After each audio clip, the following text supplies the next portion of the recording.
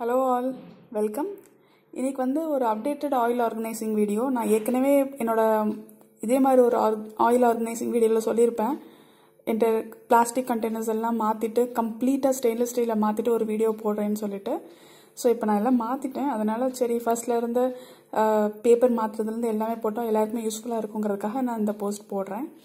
இப்போ நான் பழைய இதெல்லாம் பேப்பரை வெளியே எடுத்து வச்சுட்டேன். இப்போ புதுசாக ஒரு பேப்பர் போட போகிறேன். அது மாதிரி பழைய கிளாத்து தூக்கி போட்டாச்சு. இப்போது புது கிளாத் ஒன்று எடுத்து வச்சுருக்கிறேன். ஸோ இப்போ எப்படி இந்த இது ஆர்கனைசிங்லாம் பண்ணலான்னு பார்ப்போம். பார்த்தீங்கன்னா பிளேட் நல்லா க்ளீனாக கழுவி வச்சு அதில் ஒன்றுமே இல்லை, ஆயில் ஸ்பில்லே இருக்காது. ஏன்னா நம்ம பேப்பர் போட்டு தான் வச்சுருக்கோம். கழுவி நீட்டாக தொடச்சி எடுத்து வச்சுட்டேன். இப்போ இதில் பேப்பர் லைனிங் போட்டுடலாம். பேப்பர் லைனிங் நான் எப்படி போட்டிருக்கேன்னு பார்த்தீங்கன்னா இது நியூஸ் பேப்பர் தான். ஆனால் 2 நியூஸ் பேப்பருக்கு நடுவில் சும்மா ஒரு ஆயில் பேப்பர் மாதிரி கொஞ்சம் ஹார்ட் பேப்பர் இருக்கட்டும் அப்படிங்கிறதுக்காக ஒரு கேலண்டர் வச்சுருக்கேன் நான். அப்படி ஸோ பார்த்தீங்கன்னா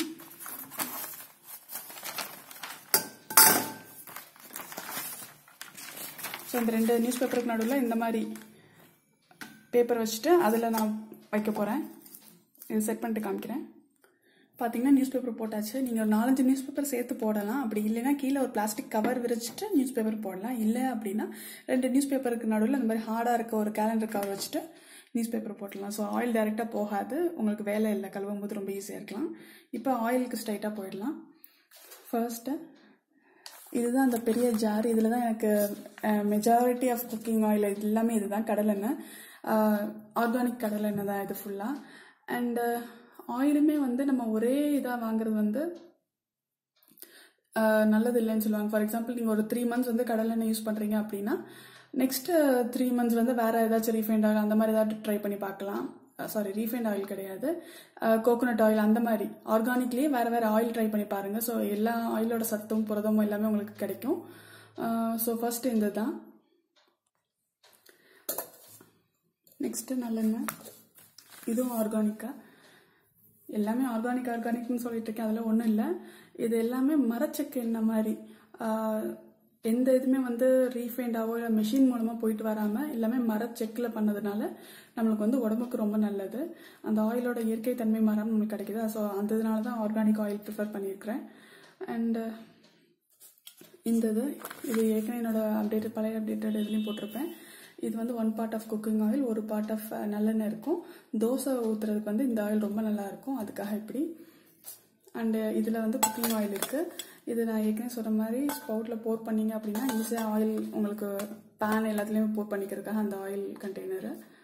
இது வந்து கீ, இது வந்து ஹோம்மேட் கீ. லாஸ்ட் டைம் சொல்லியிருந்த GRB. இப்போ இது வந்து அம்மா வீட்டில் செஞ்சு கொடுத்து விட்டுருக்காங்க. ஸோ ஃப்ரிட்ஜில் கொஞ்சம் வச்சுருக்கேன், மீதி வந்து இதில் வச்சுருக்கேன் நான் சர்விங் இதில். ஸோ டேபிளில் வைக்கிறதுனால அப்படியே எடுத்துகிட்டு போய் வச்சுக்கலாம் அதுக்காக. அண்ட் இது வந்து கோகோனட் ஆயில் இருக்குது இதில். ஸோ கம்ப்ளீட் ஆயில் ஃபுல் இதுவும் ஃபில் பண்ணியாச்சு இதில். அடிஷ்னலாக இப்போது இது ஆக்சுவலாக இதில் என்ன இருக்குன்னா, நம்ம தோசை போடும்போது துணி வச்சு துடைக்கிறோம் இல்லையா அந்த தோசைக்கல்ல, அது பதில் நான் காட்டன் வச்சுக்கிறேன் இப்போலாம். ஸோ அந்த காட்டன் மட்டும் இதில் இருக்குது. இதுவுமே வந்து இதை ரீப்ளேஸ் பண்ணும்போது மாற்றிடலாம். நம்ம எப்போ காட்டன் சரியில்லைன்னு தோணுதோ அப்போ மாற்றிக்கலாம். இப்போயுமே நான் மாற்றிட்டு இதில் ஒரு புது காட்டன் போட்டு வச்சுருக்கேன். ஸோ தோசை தவாலாம் நல்லா தேய்ச்சிட்டு எண்ணெயோடு இருக்கும் இல்லையா, அது கீழே வைக்கிறதுக்கு பதிலாக இந்த மாதிரி நம்ம வச்சுக்கலாம். 2 days ஒன்ஸ் மாற்றிக்கலாம். அதுக்காக நல்லா க்ளீன் பண்ணிவிட்டு இப்போ புது காட்டன் போட்டிருக்கேன். ஸோ இது ஒரு 3 daysக்கு அப்புறம் எப்போ அதை டர்ட்டியாக இருக்குன்னு தோணுதோ மாற்றிட்டு வேறு காட்டன் வச்சுக்கலாம் நம்ம. ஸோ இதுதான் என்னோட அப்டேட்டட் ஆயில் ஆர்கனைசிங். நான் சொன்ன மாதிரி கம்ப்ளீட்டாக பிளாஸ்டிக் எல்லாம் ரிமூவ் பண்ணியாச்சு. Full and full stainless steel மட்டும்தான் இப்போ நான் யூஸ் பண்ணிகிட்ருக்கேன் ஆயிலுக்கு சம்மந்தமாக எதுனாலுமே. தட்டிலேருந்து எல்லாமே ஸ்டெயின்லெஸ் ஸ்டீல் தான்.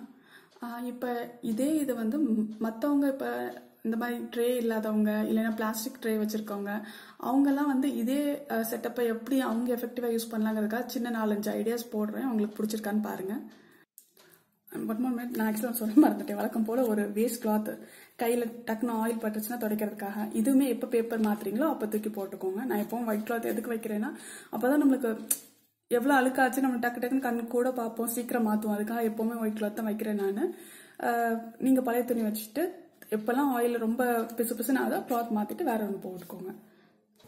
சிலருக்கு பார்த்தீங்க அப்படின்னா கேஸ் ஸ்டவ்க்கு பின்னாடி வந்து இவ்வளோ ஸ்பேஸ் இருக்கும். ஸோ அது எதுக்கு வேஸ்ட் பண்ண வேணாம்னு சொல்லி கார்னரில் எதுக்கு வைக்கணும்னு சொல்லிட்டு இந்த மாதிரி கேஸ் ஸ்டவ் ஸ்பேஸ் யூஸ் பண்ணணும்னு நினைக்கிறவங்க இந்த மாதிரி குட்டி பேஸ்கெட் மாதிரி வாங்கி பின் மாதிரி வாங்கிட்டு அதில் உங்களோட ஆயிலை நீட்டாக பேப்பர் போட்டு அரேஞ்ச் பண்ணிக்கலாம்.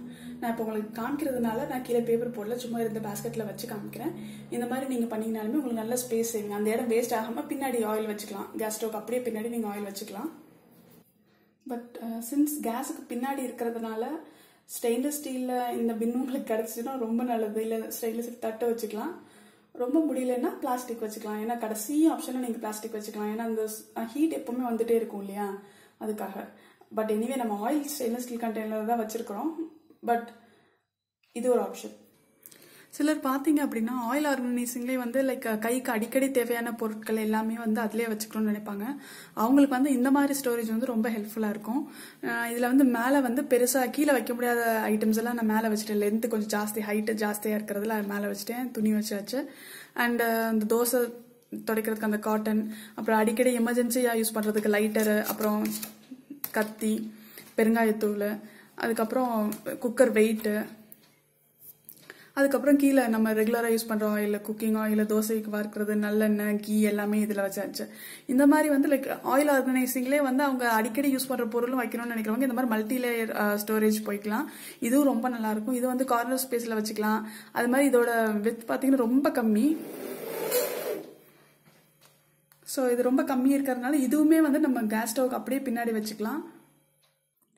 பின் எதுவுமே இல்லைன்னு நினைக்கிறவங்க வந்து இந்த மாதிரி கார்ட்போர்ட் பாக்ஸ்லாம் வருது நம்மளுக்கு, இந்த அமேசான், ஃப்ளிப்கார்ட் ஏதாச்சும் ஆர்டர் பண்ணால் அதில் கூட அழகாக வச்சுக்கலாம். இன்ஃபேக்ட் அதில் வச்சிங்கன்னா உங்களுக்கு பெருசாக அட்வான்டேஜ் என்ன அப்படின்னா, இந்த பாக்ஸ் என்ன ஒரு மாதிரி ஆயிடுச்சு அப்படின்னா அப்பைக்கப்போ தூக்கி போட்டுடலாம். ஆனால் என்ன ஸ்டவ் பக்கத்தில் தயவுசெய்து வைக்காதீங்க. இது பார்த்தீங்கன்னு வச்சுக்கோங்களேன், உங்களுக்கு தெரியும். நான் அந்த இது ஃபுல்லாக இதில் ஆர்கனைஸ் பண்ணியிருக்கேன். அப்படியும் இல்லை இந்த மாதிரி ஜன்னல் பக்கத்துலையோ இல்லை எதுலையாச்சும் உங்களுக்கு இந்த அளவுக்கு கை அகலத்துக்கு ஒரு ஸ்பேஸ் இருந்துச்சு, திட்டு மாதிரி இருந்துச்சுன்னா அதில் வெறும் பிளெயின் கேலண்டர் ஷீட்டை விரித்து நீங்கள் அழகாக நீட்டாக அடுக்கிக்கலாம். உங்களுக்கு இது பண்ணுற மாதிரி பேஸ்கெட், பின் எதுவுமே தேவையில்லை. ப்ரொவைடட் கீழே நீங்கள் நல்லா இந்த மாதிரி ஒரு வலுவலுன்னு ஹார்ட் பேப்பர் போட்டுக்கிட்டிங்கனாலே போதும். ஸோ இதுதான் என்னோட அப்டேட்டட் ஆயில் ரொட்டீன். உங்களுக்குமே பிடிக்கும்னு நினைக்கிறேன். உங்களோட கமெண்ட்ஸ், ஃபீட்பேக் எல்லாம் ஷேர் பண்ணுங்கள் தயவுசெய்து. அண்ட் வழக்கம் போல் சொல்கிற டைலாக் பிடிச்சிருந்தா like, share and subscribe. And last வீடியோவில் எல்லாருமே கேட்டிருந்தீங்க அந்த ஆர்கனைசிங் ஐட்டம்ஸில் எதில் வாங்கினீங்க என்ன ஏதுன்ட்டு. ஆன்லைனில் அமேசான், ஃப்ளிப்கார்ட் அதிலெல்லாம் கிடைக்கிது. பட் நான் அதை ப்ரிஃபர் பண்ணுறதில்ல, ஏன்னா விலை ரொம்ப ஜாஸ்தியாக இருக்குது. நான் வாங்குறது எல்லாமே வந்து எங்கள் ஊரில் ஒரு லோக்கலாக ஹோல்சேல் மார்க்கெட் விற்கிறாங்க. அங்கே தான் என்னோடய ஆர்கனைசிங் ஐட்டம்ஸ் எல்லாமே நான் வாங்குகிறேன். ஹூக்ஸ் எல்லாம் கூட எங்கே வாங்குறீங்கன்னு கேட்டிருந்தீங்க, அதுவுமே நான் அங்கே தான் வாங்குகிறேன். இல்லைன்னா நீங்கள் வந்து உங்கள் இதில் பெரிய சூப்பர் மார்க்கெட், டிமார்ட், ஸ்பார்க் அந்த மாதிரி ஹைப்பர் மார்க்கெட் இங்கெல்லாம் நீங்கள் போய் பார்த்தீங்க அப்படின்னா ஆர்கனைசிங்க்குனே தனியாக ஒரு செக்ஷன் இருக்கும். அதில் இந்த பின்ஸ் அதெல்லாமே கிடைக்கும். பட் முடிஞ்ச அளவுக்கு நீங்கள் வீட்டு பக்கத்துலேயே ட்ரை பண்ணி பாருங்கள். ஏன்னா அங்கெல்லாம் ரேட் ரொம்ப கம்மியாக தான் இருக்கும். நேற்று நான் பார்த்துருக்க பேஸ்கெட்லாம் உங்களுக்கு காமிச்சிருப்பேன், அதெல்லாம் 30-40 தான் இருந்துச்சு. இன்றைக்கி டிஸ்கிரிப்ஷன் பாக்ஸில் உங்களுக்கு லிங்க் கொடுக்கலாம் அப்படின்னு செக் பண்ணி பார்க்கும்போது பார்த்தா அமேசானில் அதெல்லாம் வந்து லைக் 140, 150, 85 அந்த மாதிரி டபுள் ரேட்டில், ட்ரிபிள் ரேட்டில் தான் இருந்துச்சு. அதனால எனக்கு டிஸ்கிரிப்ஷன் பாக்ஸில் போடுறது கூட மனசு இல்லை. பட் நீங்கள் அதான் எல்லா பொருட்களுமே வந்து நம்ம வீட்டு பக்கத்தில் கொஞ்சம் அலையணும், அதுக்கு டைம் ஸ்பெண்ட் பண்ணணும்.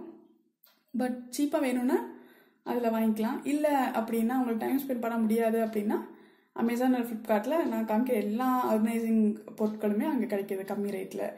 இல்லாமல் நீங்கள் கொஞ்சம் ஜாஸ்தி வேலை, நீங்கள் டைம் ஸ்பெண்ட் பண்ணுறதுக்கு நீங்கள் காசு ஸ்பெண்ட் பண்ணிக்கலாங்கிற மாதிரி அதில் ஸ்பெண்ட் பண்ணி வாங்கிக்கோங்க. அண்ட் நெக்ஸ்ட் இதே மாதிரி ஒரு நல்ல ஒரு வீடியோவில் சந்திப்போம். எல்லாரும் அது வரைக்கும் take care. By by, see you.